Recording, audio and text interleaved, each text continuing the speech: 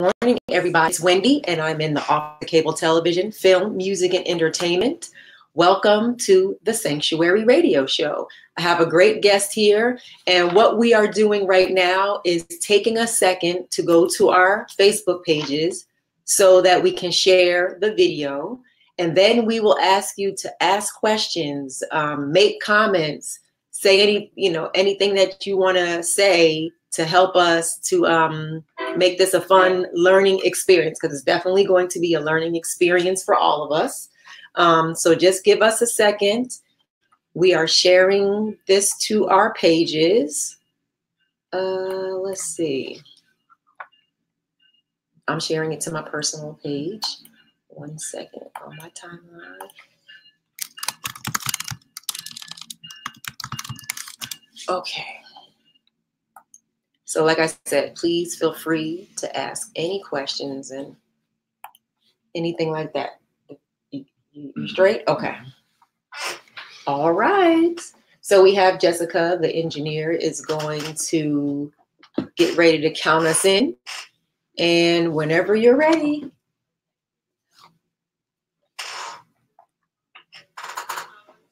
All right, we holding on for a second, but come in. And if you're watching this later, then you'll have all the information to be able to go back and look at the websites and everything's for my guest to be able to connect with him later if you're watching it later.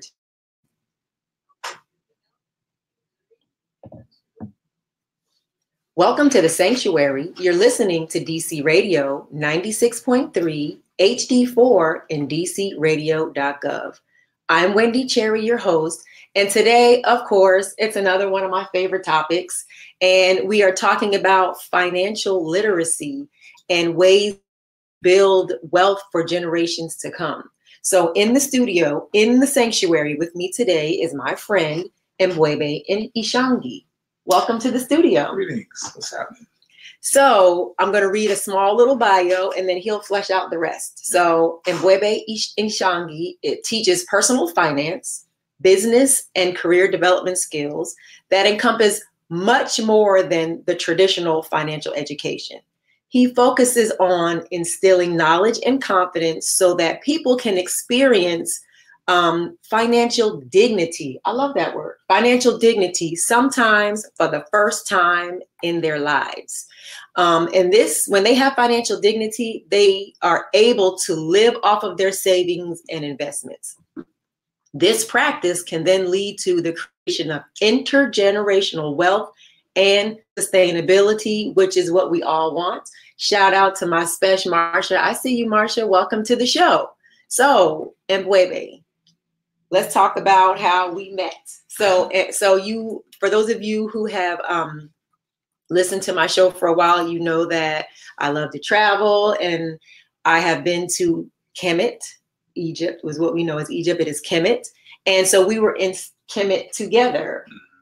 2016. So yeah. Almost 3 years ago, we were in Kemet together studying, and then we just bonded. Yeah.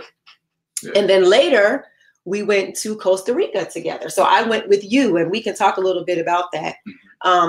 We went to Costa Rica to study like farming and fresh foods and sustainability. And we went to I'd never been to a food forest. I never thought about a food forest. So it was really an eye-opening experience. And then we both were in corporate America around the same time, and we both left corporate America about the same time. Yeah. And so, you know, our paths are sort of on the same way. And then he finally did his African ancestry test, and he came up Cameroon. So, hey, Cameroon, that's, you know, y'all know me. If you listen to my show, that's where on my maternal side I traced. So we bonded. And so now he has more information to share. So it would be, it's not even a question of whether he would come in and share with my listeners and viewers. So welcome. So let's talk about financial literacy. And I had never even thought about the term of a financial dignity. I feel like our people are so scared of money, are scared they're not going to get money. don't know what to do with money. And I've never even thought of there's dignity to it because it's energy. Absolutely. Okay, so break down how you even started to think about the term financial dignity and how you got into this. Okay. Well, first I want to, Useko, in the Hosfelde language, saying thank you, giving thanks for this opportunity to be on the show with you. And yeah, the journey, it's really interesting because when you when you face reality, my reality was I worked for the NBA for 12 years, and suddenly I was fired from my job, not because of work ethic, but because of my social media page. And in my social media page, I addressed issues that are pertinent towards the upliftment of the African diaspora through education and through also implementation of what you learned. So I was immediately let go and faced with reality of, okay, now how am I going to make money? Right. And in doing so, I began this journey unknowingly. The first thing I thought about was, okay, I have money in my reserves as far as 401ks concerned. And I started pulling money out of there. But in that conversation with my broker at the time, he started revealing information to me about what 401ks are, what recessions are, and that they're planned. And so the money you think that you're putting there may not necessarily be there. And it started scaring me because I'm like, okay, wait a minute, and this happened to me before and probably to all of us in the last housing recession of 2007 and 8. There was over $1.4 trillion lost in the senior, as far as age bracket is concerned. Right. These people lost $1.4 trillion, which means their nest egg was completely wiped out. Right. They might have lost their homes. They couldn't afford medical aid. They couldn't see their doctors. So they were put in positions where now they were too old to get a job and to make money, but yet they had no money the money they saved was no longer there. Right. So I started to put myself in that position. Okay, well, at the time of recession, I was in my 30s. This can happen again because it's cyclical. So what do I do when I'm at an age where corporate ageism sets in, where I cannot get hired because I'm just too old or I have too much tenure and pedigree? So I realized that, there's something I'm doing wrong. I need to rethink this thing and figure out what other people are doing and how are they living off of what my broker told me, living off of your savings and investments. That when he hit that to me, that's when the light bulb went on. And said, wow, people actually do that. You can actually do that. Right. So that's what put me on the journey of learning about this thing. And, tying in the fact that around 2016 is right before the craze of cryptocurrency came about. I got into cryptocurrency and, turned a $75 investment into 8 months later into over nearly $15,000. Oh, wow. So that really got me to thinking, okay, what is this? This is a whole new game. I don't understand what this is. So I started diving into what cryptocurrency is. And, we all are probably aware of the fact that cryptocurrency then around last year, 2017, 2018, kind of hit a bubble, went down. The hype went down. Everybody called it was a farce or whatever. But now we're seeing today the cryptocurrency is $12,000. It's just went up in the last few days. Oh, wow. So here comes this thing again. Yeah, here comes the thing. Here comes the drive again. Right. But that isn't the only thing that you can make money as. So that's when I learned between 2017 and 18 of last year that there are other ways that you can make money and create intergenerational wealth. And that's when I really started understanding, okay, what is financial literacy? Right. And that is a topic that is taboo in the African-American community, or POATAS, I'll say, people of African descent in the United States, because we don't want to talk about money unless you owe me $20. So that was the problem that I felt needed to be addressed head on, because we really are afraid to talk about money, even though we need it. But why do you think we're afraid to talk about money? Because we don't know we haven't used it as a tool. We use it as a form of survival. And when you're trying to survive, you're trying to get whatever you can, but as soon as you get it, you got to give it out. And, there's a reason why we're still 99% consumer, 1% producer. We have that mentality of as soon as you get it, give it out to cover something, opposed to let's get it and build it into something so that I won't have to keep asking for other folks to give it or to supply me with my needs. Right. And it's interesting because if you listen to the news, they don't even refer to human beings as citizens. Absolutely. They refer to us as consumers. Yes. Consumers have done this. Consumers have done this. They don't say the human beings. Yeah. Yes. Yeah. So that's interesting. Okay. Well, I want to say two quotes real quickly that really hit me, and it's really been the definition of what I've been aligning myself with as of late. Okay. One, it says, if you don't design your own life plan, chances are you'll fall into someone else's plan. Yeah. And guess what they have planned for you? not much. Right. You know, and then Martin Luther King said all too often when there's a mass unemployment in the Black community, it's referred to as a social problem. And when there's a mass unemployment in the white community, it's referred to as depression.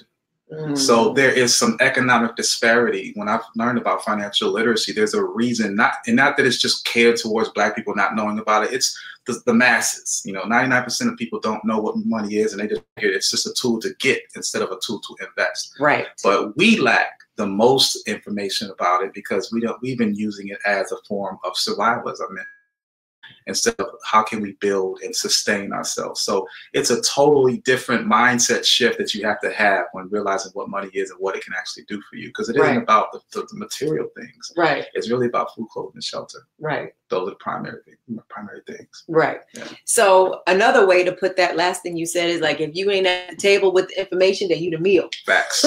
Facts. That's another way that I like to life in general. If I'm not at the table, if I don't have the information, if I don't know, then I'm the meal. Right. So so you said 401k. What are your thoughts on a 401k? It's a game. The whole thing is a game, number one. Yeah. So it's how you play it. You either get played or you're playing it. Yes. And most people are getting played. I was getting played. And 401k is supposed to be that nest egg, right? It's supposed to be there for when you're 20, 30 years away. It's your money, but you can't touch it, or you can touch it, but you're said not to touch it until you're 59 and a half. Right. And then you won't be taxed. But if you touch crazy it penalties if you touch it. Up to 5 times you can be taxed. And so that gives you the mindset, well, I'm not going to touch it. Well, what they don't tell you is that in a recession, it's not guaranteed it'll be there. As I mentioned before, the last recession in the senior citizens bracket, $1.4 trillion was taken away and not replenished. It wasn't put back. I lost $250,000, and I thought, man, that's a lot of money. And I still don't understand the game, and I thought that this recession was a once in every time, once in a lifetime type thing. So okay, I just got to re-up. Like I got to man up and maybe double down. Harder. Yeah, double down on my investments, and hopefully this won't happen again. But then when you study the history of recession, understand that it is planned, it's cyclical, it's systemically cyclical, and it happens anywhere between 10 to 12 years that another recession happens. So it's 2019 right now. Right. And if you look at what's happening in Venezuela, we're in the same hemisphere.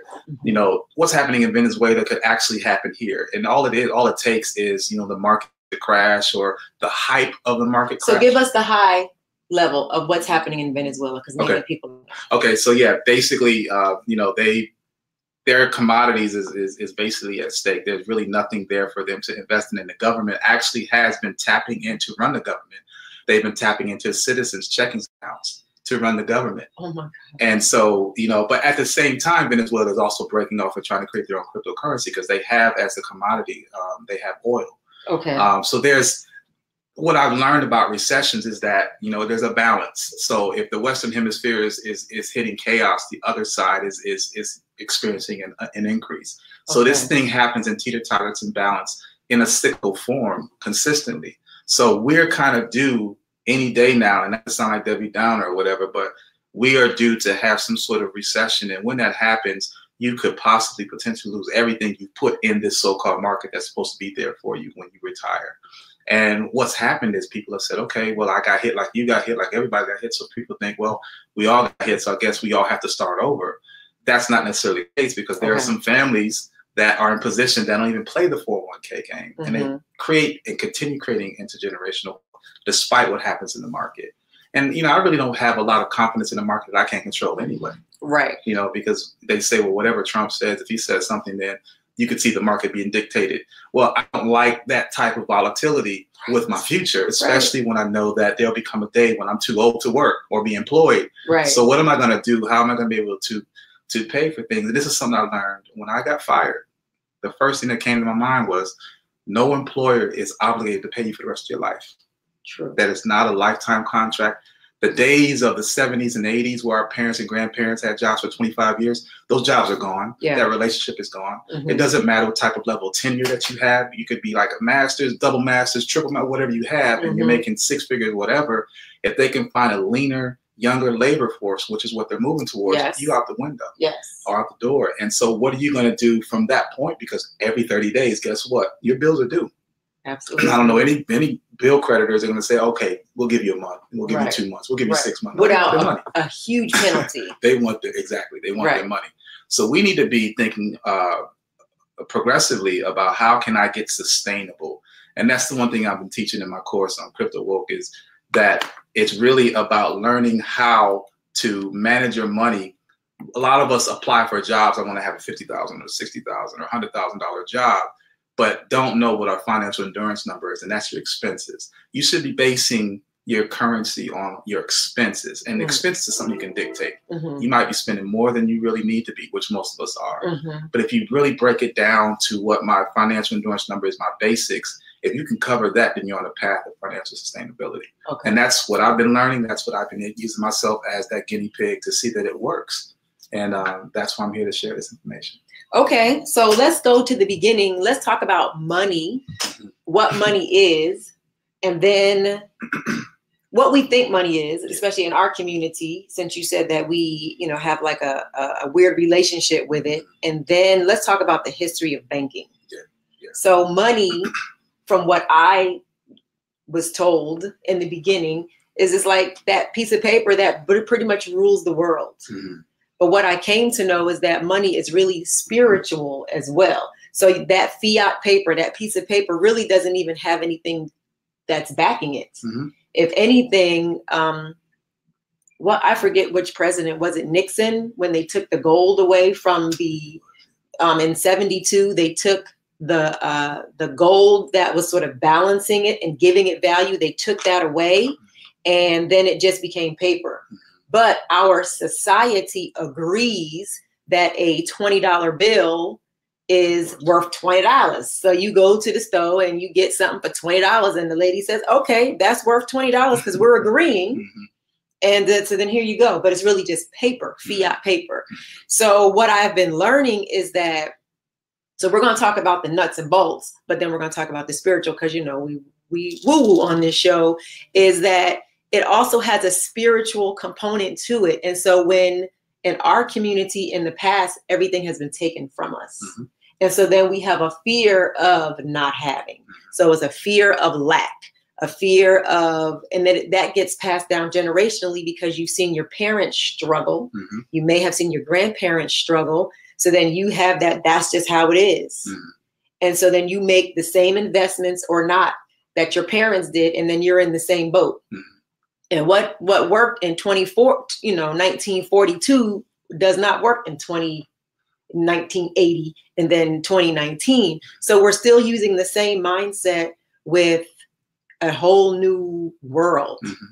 So the spiritual part of it is that if you fear it, what you fear expands.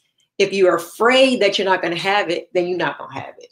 Because then the thing is, like, your word is your wand, and the part of the sort of energy that you put out is what you're going to get back. And so I'm learning, because we're in the same boat, of having left corporate America for whatever reason, and having to figure out how to, and I'm not trying to survive, I'm trying to thrive. I'm not even trying, I'm thriving. Like, so that's my mindset. I'm not afraid of money. And in some spiritual systems, they teach that money is the root of all evil. That's bull crap. So stop believing that. It is a way to do the things that you want to do. That's what money does. It allows you to do the things that you want to do. And I have so many things I want to do. I think that, there's 2 points. I like to use the analogy of a leaf cutter ant. Right. You've seen these in Costa Rica. Yeah, I did. So, I actually took a video.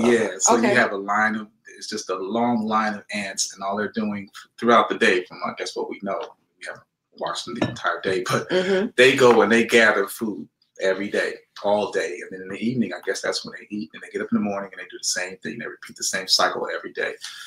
We in turn do the same type of thing. It's just that there's one separate piece. We get up in the morning, every morning, to go get paper. We go to get money. The money is what enables us to sustain ourselves. Right. We're afraid of money, I think, because we don't understand how to use it as a tool. Okay. We've been using it as a way to survive, or as a means, as you know, okay, this gets me through these next 2 weeks, and then okay, I got to get up in the morning and hustle again and be able to be here for another 2 weeks. We don't strategize and plan. And that's systemically done. It's not just catered towards, again, Black people. It's basically propagated to the entire diaspora community-wise. Yes. Because if not, the banks wouldn't survive. Right. The banks and the government and the educational system are in cahoots about not teaching you about money. If they did, you would find it just like religion. If you knew that, you know, God wasn't this lily white Jesus, then you would have no need for it. You would have your own. You would go back to your roots. So what I've been learning is the way the system is set up is that the educational system is not equipped, or they purposely do not equip you with the knowledge on how to deal with money. And even I was an economics major for 2 semesters in college, and I was like, this is too confusing. I wasn't interested, so I got out. But even in those fields, you don't really learn about what money does. We're in a society that is about creating worker bees. Okay. We are taught, you go to school, you get this, you go to school, you get this education. When you finish college or high school, you go to a next level to get this degree, to get this paper, this certification, whatnot. But then what they don't tell you is how they don't show you how to pay for it, how to manage it. And they also don't tell you that as of late, over the last 20 years, that when you come out with that degree, there's no job for you. Correct. So how are you going to pay this debt? Because again, they're not, I don't care. We gave you this money up front. And student loan debt is the only debt you can't write off. Absolutely. And it's like in the trillions, I think. Well, it's $1.5 trillion. The total American student loan debt is over $1.5 trillion. Yeah. And the entire credit card debt is $1 trillion. So it's 500 million or billion more than credit card debt. So that's telling you something, that this educational system is not working. That's because when we think back in the 80s and 90s, when these companies started subsidizing jobs and resourcing out, what that did was move the opportunity for us to earn money here. And we see it happening again now when we talk about artificial intelligence. We'll talk about that because we see that artificial intelligence is showing that, and I had seen this clip the other day from Andrew Yang, not that I'm endorsing him because I don't deal with the votes, but he talked about how AI, or artificial intelligence, is on the verge of wiping out the African-American $1.4 trillion purchasing power. Our net worth will be down to zero because these minimal jobs are being taken away through artificial intelligence. So let's talk about that. So yeah, think about the store, think about Target, think about the parking lots, think about places where you've seen Black and brown people who have those jobs and they are now automated. So now they don't even have those jobs. So that's what artificial intelligence is doing. That's how it is impacting also them at that level. Now you might not want that job, but that job was still sustaining a family. So yeah. That goes into our $1.4 trillion purchasing power, because we're getting paid and we're constantly fueling the economy by giving our money to everybody else except ourselves. So there will be effect. There will be a definite magnetic effect that will hit not just our community, but the entire, the entire economy. But it's not, again, not to sound like Debbie Downer and talk about all these dark days that are coming. There are still families that are in position because they do the diligence. They understand tech. They understand financial literacy. They know about the different things that you can do and how the money system works. And then just someone to get this little tidbit about the banking system. At the moment, we still need it, but it's on the verge of being, obsolete. Collapse. Just like the internet did to, the mailing company, to PO boxes. They had to change their entire business model, to begin shipping like UPS and whatnot, because before just sending mail ain't gonna do it. So what we're realizing now is that this industry is shifting, and the banking system is realizing that they're going to be affected because of fiat currency being on a down and cryptocurrency coming up. But this is what banks do to our money. I actually feel like, to a degree, a very large degree, we're unknowingly financing our own gentrification. And it's been set up this way because when you think about it, a bank cannot give out money to someone unless there's money in there. So that comes from us. We put the money in their vaults, they take the money. They're able to get a loan 10 times that value, and they send that out and loan it out to someone else and get interest off of that. The interest they get paid from that, we get nothing from it. But it's our money that we gave. That's the seed money. So this goes back, not just modern, it goes back to the history of banking. when in 1863, when we were emancipated, and Abraham Lincoln was talking about the 40 acres and a mule deal. Well, he got assassinated. So Andrew Johnson, who took over, killed that bill. And instead they gave us one bank. They gave us Freedmen's Bank. And Freedmen's Bank was open for 9 years. It was the only bank that was based in New York City. Then it moved to DC. But this was a national bank for all African Americans that were now emancipated and working, and they would put their money in this bank. Over 9 years, they assumed they tallied a total of about $75 million. The problem is that this very bank was managed not by African people; it was managed by white folk who would not give any loans to the very people that were putting their money in the bank. So just think about that. You're the one that makes the bank be what it is, but I can't take a loan out on that money. Right. So they were giving loans out to everyone else. Well, after a few bad deals and losing half of that $75 million, they basically closed up shop. And when they closed up shop, there was no money replenished back to the original bankers, to the account holders. So this thing goes back, it isn't just modern with, even Wells Fargo and their things of that nature. This is the nature of banking. They make their money off the money you put in. So if you stop putting money in the bank, then they don't make any money. So this is why direct deposit was created. Because if you think about it, when we first got paid, some people would either run straight to the bank, some people would wait a week, whatever. So the banks are like, look, we need that money so we can loan it out. So direct deposit knows all of that. So now you don't even, check doesn't even come to you. It's put into your account. So what are they doing? And then they're saying that makes it so easy for you. Yeah, but it's easier for them. Because every 2 weeks, they have this surplus of money that comes in on payday, and now they get, again, 10 times, up to 10 times that value of what is deposited, and they send it out to the companies and the construction companies and everybody that's coming into our communities and brightening it up for them. That's our money financing that. So that's something that we don't know about. And if we were to now realize, okay, this is what a bank does, there are other things you can do to, mitigate that. And I mean, it's kind of too late for like DC, Brooklyn, the whole nine, gentrification, they have it. But there are other places that we can go. All we need to do is just find land and just move ourselves there together, and we can rebuild another community. But this time with the insight and knowledge and awareness of how we can sustain it. Right. Yeah. So sustainability is what we're talking about. Yeah. So crypto, you mentioned a few things. I want you to go back and kind of flesh those out a little bit. Cryptocurrency. What is cryptocurrency? Okay.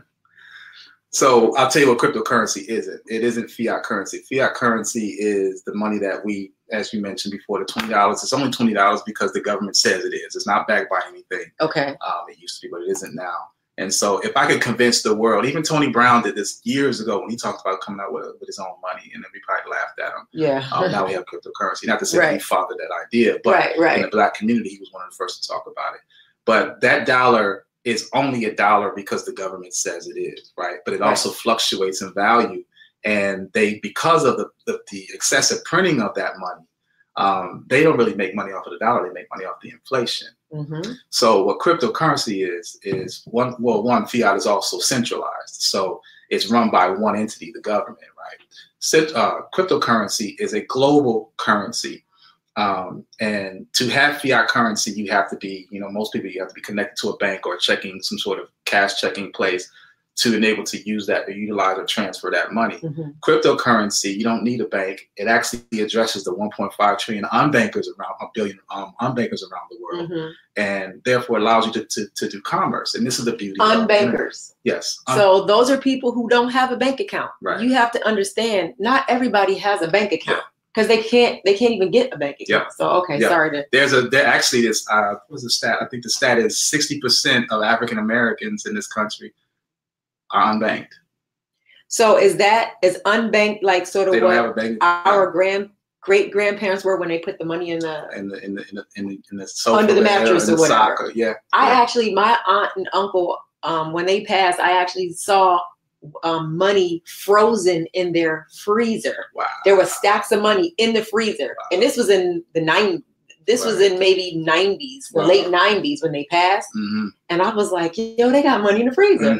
Okay. So, and that's not to say, don't put it in the bank, put it in your mattress or whatnot, because there's a fire is going. But also, it's not making any money for you. That's the other thing, is that you want to make money. So in order for you to live off your savings and investments, it needs to be in a vehicle that allows you to grow. So cryptocurrency gives you that opportunity because it's actually something like stock. Okay. Whereas stock in a volatile situation goes up and down, the stock and the value of it. The other difference is that cryptocurrency is a 24/7, 365 operation. Okay. When you put something in stocks, it's Monday through Friday, 9 to 4. Right. Right. But you can see the values going throughout the day. If you find a ticker, you can see the value of any kind of cryptocurrency. There's currently over 2,200 coins. No, don't invest in all of them. And some people think, well, I got to get Bitcoin. The Bitcoin costs too much. I can't afford it. When you buy shares of a stock, you have to buy the full value. If I want to buy Nike stock, I got to pay $500. Mm-hmm. I might not have $500. Mm-hmm. But if you want to buy Bitcoin and you don't have what's around now, it's $12,000, you can buy $1.99 worth. And as the value goes up and down, so does that $1.99 worth that you have. And you can buy it anytime as often as you want. I'm not saying put your life savings into it, but the frivolous purchase, the frivolous money that we have every month, going to the club and buying L's and buying Jordans and stuff Starbucks. Like that. Yeah, you could, in lunch, you know, like if you really think about your financial endurance number, and this is what, again, I teach in my class to show you how you can find that extra funds. So you think you don't have money. We have money. We have $1.4 trillion that we give to everybody else except ourselves. So we can find that number and then start putting that aside and say, okay, of this percentage, let me invest. Right. Let me put it in something that will enable me to create something down the road that is most likely recession proof, isn't caught into the systemic ways of the 401ks and the stocks and bonds. And if you really look at those numbers, the percentage that you get from that, the yields are in the decimals. It's just like 0.1, whatever. Yeah. You get a CD, you get nothing. Yeah. I had a bond that was 9 years old. It was worth $100. It only accrued a value of $1.60 in 9 years. Oh, so that's goodness. Nothing I can really get. And I can't retire off of that. You know what I mean? So I cashed it out. Put it in cryptocurrency, and in 3 months it went to 4 figures. Oh. So this is the type of investments that are available, but it isn't just cryptocurrency, but cryptocurrency does enable a form of wealth building that we've never seen before. And we can't continue to be coming in the fourth quarter late with it. This is still the first of going in the second quarter opportunity. So it behooves everyone to look up what it is. Don't get caught up in the hype. Yeah. Don't pay nobody $1,000 to invest in something. It's something you can easily do yourself. Or I would be more than happy to help you and show you how to do this thing. Okay. But we need to be looking at how we can put away money so that we can do bigger things. And it's not about keeping it in the bank or keeping it in a wallet. Saving money is one thing. Having a goal with that money is the other. That's the thing that we lack, is a tangible goal. Right. What do you want to do once you reach a certain amount? You just want to let it sit there in the bank? Well, no, because the bank is using that money to make money off your money. They give you no percentage. Right. So cash it out and turn it into something liquid. Right. Buy, land, buy a home, whatever it is, buy that business or whatever. Don't buy that Lamborghini. Buy something that has value that you can now create and yield down or will down to your children's children and create that intergenerational wealth. So you mentioned a class that people can look at. So you have a class and it's called Cryptowoke. Cryptowoke master course. Okay, so let's talk a little bit about that, and then I want to talk about blockchain, and then I want to talk about, you said buy land. Like some people don't. Many people have just sold their parents or great grandparents' houses. I know we had to sell our grandmother's house, our grandparents' house, and it was very painful. It just was what the situation called for at that time. So you can teach us more. Okay, so let's do this. Let's talk about this at the end, how people can get in touch with you. But let's talk about also what blockchain is, because I'm hearing a lot of blockchain. So in my brain, this is what I'm thinking. So email, so the internet is the internet, and email is a certain platform you can use on the internet. Okay. So I'm hearing that blockchain is like the internet, and crypto is just one of the platforms you can use on the blockchain. Absolutely. Does that make sense? Facts. Okay. So what is the blockchain, and is there a way that we can also participate in the expansion in the second quarter of blockchain? Absolutely. Blockchain is, it is basically the foundation. I think that it was smart to first create the currency because that's the value. That's what's going to drive it. Okay. And basically, blockchain it's a ledger. It's basically a book of accounts, and it keeps a tally of all transactions. Okay. So when you think about a blockchain, for instance, in cryptocurrency, for instance, when someone purchases, well, I'll use a fiat example. if you have a debit card or credit card, you go to make a payment, you swipe that card. What you don't see happen behind closed doors is there's a third party. So it's between your bank, the merchant, and the third party is the credit card company. So the credit card company is the one who spearheads the conversation to reach your bank and say, okay, is this money in there? And the bank says, yes, it is. Okay. And then then the credit card releases the funds to the merchant. That's when you see approved. Exactly. Right. And it happens, there's over 2 million transactions a second with Visa, MasterCard, credit, all these other MasterCard. Yeah. Imagine the amount of money that they're getting, because the MasterCard, they get a percentage. They get a very small percentage. It could be, I don't know, 0.5%, 1%, whatever it is. But when you multiply that by 2 million transactions a second, those families are paid. Yeah. They're making trillions of dollars because of these transactions.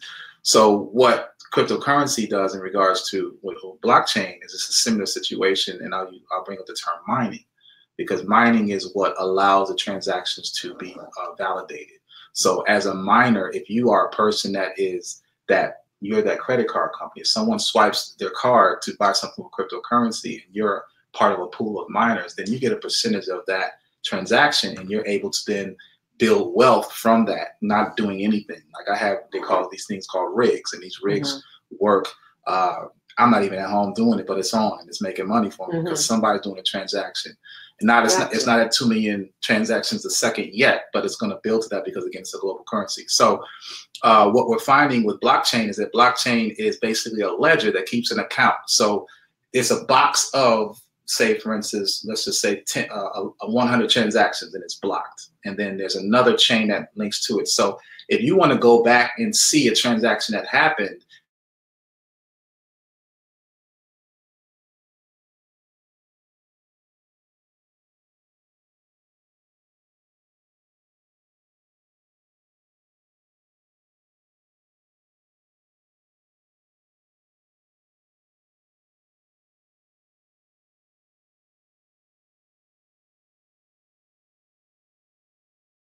I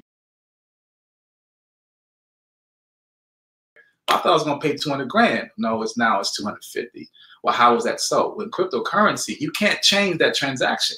The number is what it is from beginning to end. And if someone goes and tries to change it, and they go to the origin of this deal and they try to change it, add a zero or whatever on it, it's flagged. It breaks the chain, and then also you can pinpoint who did it. Oh. So this is the beauty of what blockchain offers. Blockchain also is going to be able to decentralize everything, so it's not in one area. What better way to hide something than to let everybody see it? So when you think about they're going to be able to hold all your records when you're trying to get insurance. All these people you got to call, these different avenues you got to go through. It'll be in one place that everyone has access to, so it's easy to pull up. The other difference is when you go to your bank, you can't ask them to see their books. They're not going to let you see their books because, one, by law, they're not obliged to. And if you saw what they were doing with your money, you pull it out.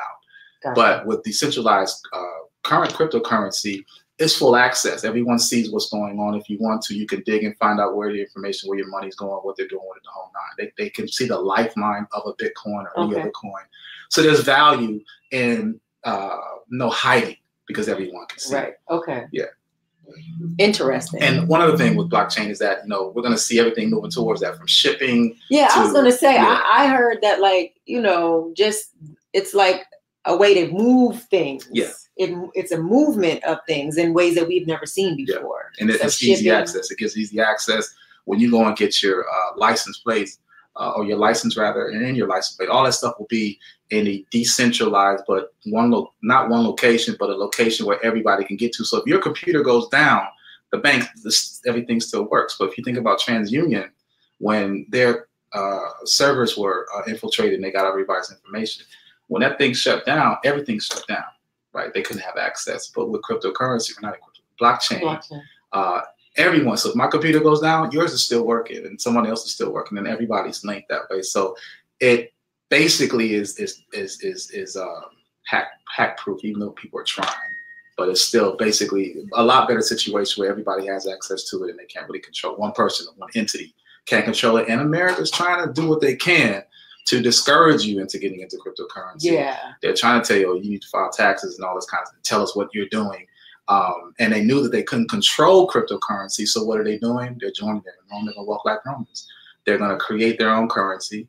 You may have seen Bitcoin ATMs, but now you're seeing Bitcoin ATMs in banks. If you see Bitcoin ATMs in Bank of America, the reason why is because Bank of America realized, wait a minute, in a minute, you won't be coming to put your money in here. So let's make money off of the transaction when you pull money out of ATM fees. Right. So they're understanding they have to change their business model, because in a minute, no one's going to be using fiat currency, right? But they still want to be in the business of making money. And one last point, if you look at Fidelity and other life insurance companies, they're offering you now to create cryptocurrency portfolios for you. They want to manage money for you. Yeah, I have seen an ad for that. Because they realize that, okay, let's take advantage of another level of ignorance, because we don't know about banking. Right. So we certainly don't know about cryptocurrency. So let us manage your retirement, and we'll still get a cut from that. This is something that you can do for yourself. I've been doing it for myself for 3 years. Okay. And I know other people that's been doing it for much longer. And there are groups out there that are showing and sharing the ways to do it, because we're in a DIY era. Right. You can do it your damn self. Right. You know. So that's interesting. We were talking maybe 2 years ago, and I went ahead and I bought some crypto. We have 20 minutes left. Okay. So I bought some cryptocurrency. I bought a few different coins, and then I just left them. So I have them. And I saw the volatility and whatever, but I didn't get into the hype because I felt like, let me just see what happens. Okay. So I have those. And so I need to figure out what it all means 2 years later and what I can do to, but I've been learning so much about money and so much unlearning. It's like an unlearning of a process of how to manage money and how not to. Yes. And ways to make it work for me, because I am to the point where I do not want to trade time for money. Absolutely. And that's what, you do. You go to work and you sit there for an amount of hours, and then you get a certain amount of money for those hours. And if you're sick, you don't get it. And if you get paid vacation, but some people don't. And they don't make it. And so the mindset is you have to do all the time. It's like a doing society. If you're not doing, then you're lazy and you're not going to get paid. But that's not like how it was supposed to be set up. Greed made it this way. So we really can be being human beings and not just consumers, and still making money. But you have to do it in a smart way. Yeah. Educating yourself so that you can get off of the little rat race, and enjoy your life. Because what happens is you're trained to go to college, you're trained to get a job, and you're trained to go into corporate America where you're working for somebody else and building somebody else's wealth. Facts. Right? And then you can retire at 72? And then you enjoy your life, unless your 401k is smashed. Yeah. So then what you got? No life. Right. And that's the thing that, as you're touching on the spiritual component of it is, if we didn't have to worry about money, we would be far more advanced as a civilization. And even though we still have to worry about money, I think that if you understand money, then you still can free yourself and do the things that you really think you were put here to do, which is what I'm doing, which has made me realize, okay, I got books to write. I got places to see, things to learn, elevate myself, get my chakras, my kundalini, all that stuff. I have the time to do that because, I don't work for anyone. I have my time. In the back of my mind, I am thinking, damn, I need to be making money today.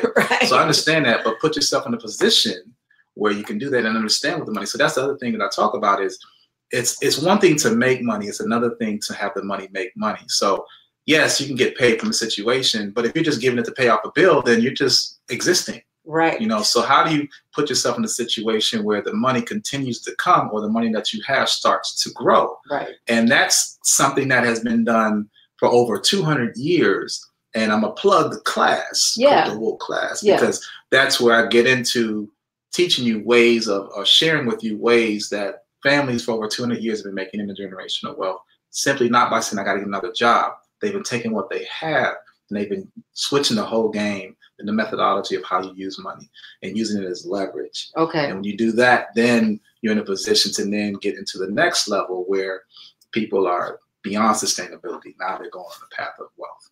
So can you give us 3 tips, because I think we have a few minutes, about 15 minutes left.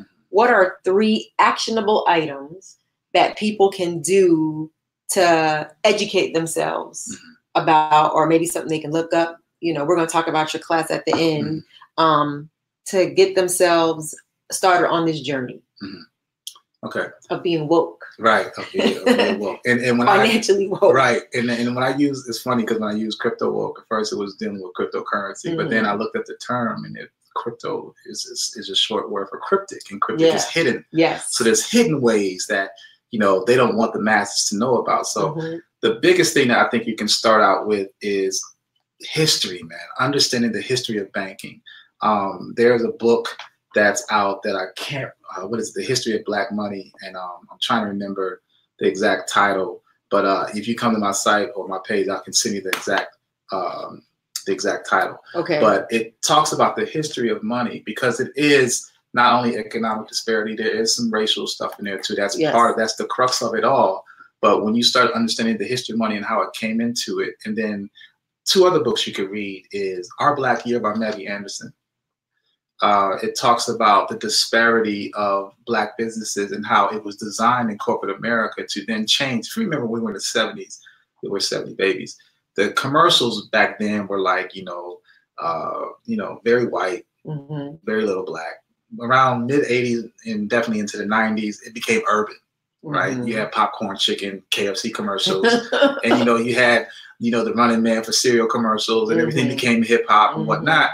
That was strategically done because the marketing industry realized that we have an unloyalty to ourselves in regards to putting money into our own businesses. Integration, I think, did a big number on us. It really made us think that, unfortunately, the white man's ice is colder than ours. Yeah. And so we dropped all of our independence of doing for ourselves, and then realize, okay, well, now I'm accepted in America. So, okay, I can eat at their restaurants. I can buy their food. I can buy their goods. So in doing that, we let go of ours. And so in this book, Our Black Year, Maggie Anderson talks about how one entire year she went trying to find Black products, from gasoline to diapers to chewing gum, and couldn't find stuff. Killer Mike just did that. Word. Yeah, he just did that. Exactly. Right. So that's the show that, as John Henry Clark said, Dr. Clark said, master historian, African people could take care of themselves the world over just by doing for ourselves. So for every little thing that we think that we buy, from shoelaces to toothpicks, we could have an African-owned company that does exactly that and cater towards our people alone, and we have a chance of creating wealth. Right. There's a couple other things that goes with that. Number one, self-identity reclamation and trust. Right. Yes. But that comes through self-identity reclamation. We need to know who we are and who we're dealing with. Right. Who we are, who our enemy is, so to speak. Right. And we understand that respect of it. Then we can say, okay, yeah, I should be investing in ourselves and not creating 10 companies. Just do 1 or 2. Right. That's the problem, is that we always want, well, my company's better than yours. Let's do something collaborative, cooperative. So the other book I would say is Collective Courage by Jessica Gordon Nemhard. And she talks about the over 600 Black Wall Streets that existed. Most people think, oh, it's just the one. And, there's more than one Black Wall Street. And I say this because history enables you, one, to see that something was done before. So we don't have to make anything up. Right. It's already been done. Right. So if we get that history and that information, that knowledge, then we can take those tools, see where they aired, and then also and make sure we don't do the same thing, but then rebuild from that same process. So if you're looking at books like this, we have to read. Number one, we don't want to read. I put in all of my posts, reading is still fundamental, that we're afraid to pick up something and learn about our history because we don't read about our history. That's why we're in the situation we're in. So we can't complain. If you're going to complain, then pick up a damn book, and read about your history and understand what the reality is, because everyone else is doing it. Yeah. Everyone else has a plan, and everyone else realizes the untapped source of resources, unlimited, comes from the Black community. Yeah, we just give it away. We just give it away freely. So we got reading these books. What are 2 more? 2 more I would say is I would say definitely think about where you put your money. Well, I'm gonna say, and the last one would be take the damn class. Take my Cryptowoke class, and I'll tell you everything. Right. It's not to say I'm trying to make money off you, but there's so much stuff in there that I want to reveal. But knowing where you put your money and then having a goal, having a real life goal of sitting down and, if not monthly, quarterly at least, what are your expenses? Yeah. How much does everything cost? Where's money going? So that you see that number. If you see that number, because we're doing it in our heads. Okay, yeah. This month. It's true. And we don't, and so we move away with it, and we think that that problem's going to go away because we don't like dealing with money because of the heartache it brings, the fear it brings, the anxiety it brings. But if you face that anxiety, you face that fear, and you see what's happening, then you can say, okay, well, this month I got $3,500 in expenses. Okay, so what does that come down to a day? I need to make $166 a day. Oh, okay. I broke it down. It makes it more palatable. Yes. So $166 a day comes down to roughly $15 an hour. Okay. I need to find a job that gives me at least $1,500 in pay. I mean, $15 an hour in pay. So it's simplicity. When you break things down and put it into numbers, yes, it's an anal piece to it.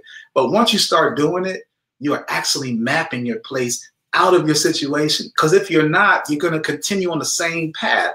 And all it takes is a crisis, an emergency, financial emergency, a death in the family, you lose your job or downsize, whatever, and your family's in jeopardy. Absolutely. So it's coming. Winter is coming, as the ant and the grasshopper fable. It's coming. So what are you doing to galvanize resources intellectually and in material form to be in a position where you won't get hit as hard? That just turned a whole light bulb off in my head, because it can be overwhelming if you really sit and let the fear overtake you of what you feel like you don't have. Yeah. So that's great. So Cryptowoke, that's your class. And how could people find out about your class, and what are some of the high level things you talk about? Okay. In Cryptowoke, well, you can reach it at any of the handles at Cryptowoke, IG and Facebook. I will give you the website address, but it's much longer. It's off my website, The Ghetto Times. Okay. So if you go to The Ghetto Times, DAGHETTOTYMZ.com, you can also find links to take you there. But I think it's easier if you do it through, The Ghetto Times, like the New York Times, The Ghetto Times. Yeah, 26 years. 26 years. 26 years. Yeah, okay. I think it was one of the first African centered websites out, because it came out in 95. Wow. But the publication's been in existence since 1993. So oh, wow. Yeah. Okay. So, so Cryptowoke, in the class, basically, I give an overview of the concept of what money is in banking systems and how we can actually internalize this information to become bankers ourselves. And not saying bank it for someone else, but be your own source of money. Because really what it is that, you're putting money into someone else's institution, and they're using that money to make money off of it. Well, you can actually put yourself in a position where the money you're putting towards yourself, you can loan from yourself and not be taxed. So that's the goal, is to set up a situation where you understand what money is, understand the value of how it works, and then set up something legally in a position where you can tap into it and use it to have a plan of a liquidized goal, meaning just don't have money in the bank sitting there like, yeah, I got 6-7 figures or whatever in the bank account. No. Right. What do you have tangible? How much property do you have, or land do you have, or this business that you're invested in? Be a philanthropist. I want to be a philanthropist. I want to invest in other people's ideas. Yeah, me too. How am I going to get that? From a bank loan? No, create your own wealth. So this is what I cover in my course, is to give you the freedom of understanding what money is. And it starts out with first not being rich, but getting sustainable. Covering those 30-day bills that you have. And then once you have that situation lined up, pay off your debts, any debts you have, from mortgages to student loans to cars or whatever, you pay that off. I'll show you how to do that. And then from there, then you can start investing in large assets. And then large assets will be inherited down to your children's children's children. So how important is it to have, intergenerational wealth? Like what have other cultures been able to do with that? Because maybe some people don't even know what that means. Right. So when we think about endowments, and we think about foundations, we think about like bar mitzvahs, kids that get, grands of money for a 13th birthday, where's that money coming from? Or when we hear of, we might not know personally, but we know of some people that may have graduated from high school and they got a car, or they graduated from college and they got a house. These are the situations we are talking about, creating a wealth stream that enables you to outlive yourself. Okay. We have to think about, and this is a principle I've learned, that a quote that was said, that if you're spending 5 hours you should spend at least 5 hours a week learning. And if you're not, you're being irresponsible. Oh, wow. Okay. So it's really about putting in the time to understand how can this thing be bigger than I, because we collectively, when we were emancipated, we had 0.5% of the national country wealth. We were worth 0.5% of that wealth, right? It is now 2019. We only have 1%. We only went up a half of a percent in wealth is what we've garnished in over 200 since emancipation.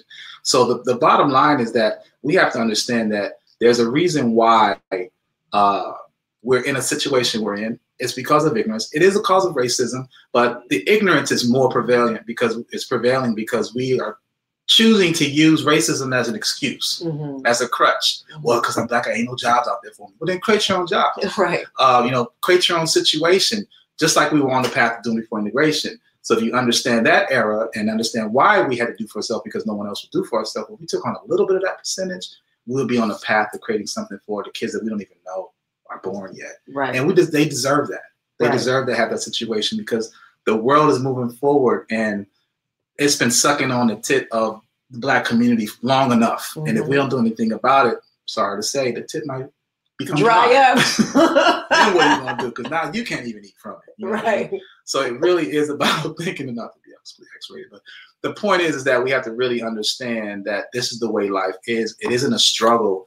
The struggle is about you wanting to apply yourself and, change value for yourself. And it's there for us. Okay. Yeah. So it's interesting you're talking about generational wealth. So when my grandparents passed, I think when my last grandparent died, I was 15. So I remember standing at the bank with my mom as she was looking at whatever was left because they left us some money. And I remember her saying, "That's it." I do remember her saying that. And I was 15. I didn't know what she was talking about. And I saw the number and I was like, ooh, but I was 15, right? But I'm thinking about people who, my grandfather was a trucker. He worked so hard. He actually died in his truck, worked to death, had a heart attack, right? And then I think about in 2013, when I got a check for $75 from an aunt who passed away that I didn't really know on my dad's side, and how it inspired me because it wasn't about the money. It was about the fact that and then there were a lot of us, a lot of nieces and nephews that I don't really know. I only know a few of them, but the fact that somebody that she thought to put my name down and give me whatever was going to be at the end of the times. And I got that $75 check. And I remember being like, I have to create wealth for my daughter and then for her children. And now I have a whole bunch of nieces and nephews. And I'm thinking like, I want to be the one, and I want all of my siblings and all of my family to be the ones who leave that legacy and then have something to pass down, because we definitely have the education as far as education of the world in industry. But when you get the money, what do you do with it? So people are talking about, let's go on this trip and let's go on that trip. And then some people are saying, let's buy this land. Facts. So I think it's important. You do also, and because you want to enjoy your life. Like there's nothing wrong with going on a trip, but there's also, let's buy this land. If you invest, then you can go on many trips. It says, you're going to go to this trip and you're going to still pull back. I can't really get what I really want, but I'm here. Or you could invest and say, you know what? We can go whenever we want. It's January or it's December or whatever. We're going. We're going to our other home over in in the islands or whatever. We need to be able to realize that we have the potential and we have permission from our ancestors to do that. It's here for us, and that's why this is not coincidental. This interview here isn't coincidental. The path that we've been trotting is the same path. Now, as I would say, bestowers of that information, we need to disseminate it. And for those that want the seed to grow, you'll water it and we'll keep building. Because you actually have the entire world at your hands. You have the internet. Like you have the internet and you can look up everything. Now, everything that's on the internet is not true, but you also have your intuition. And then you have, whoever you pray to say, is this making sense, or is that making sense, or is this the right thing to do, or is that the right thing to do? You don't always have to follow what everyone has always done. So in our 2 minutes that we have left, again, tell us about where people can find you. Okay. And then you have a new book that's coming out. So tell us, or that's out. You have books. I have so books. Let's talk about those in the 2 minutes that we have. So I have, I just put out my 4th book. It's called Who is the Boule? It is basically the history of America's first Black fraternity and the development towards African self-reliance. What I found in my research is it isn't just about Greek fraternities and sororities, but it's about our historic Black organizations, NAACP, RBLA, so on and so forth, who were put in place, we thought, to put us on the path of liberation, or at least some sort of upliftment, evolution. Come to find out that they've actually been in cahoots with the very people that have been keeping us in check. Another book I'm working on is called The Unknown Known, which is an extension of my first book, Analytical Cogitations, which is basically talking about metaphysics and our purpose for being here. What are we really here for? Right. It's not just to make money. What am I really here for? Right. And the other book is going to be dealing with finances. And so these books are going to be out this fall. Okay. But it really, that's what I'm saying. It's given me the liberty to do the things that I feel like I'm really here to do. One of them is writing and speaking and sharing information.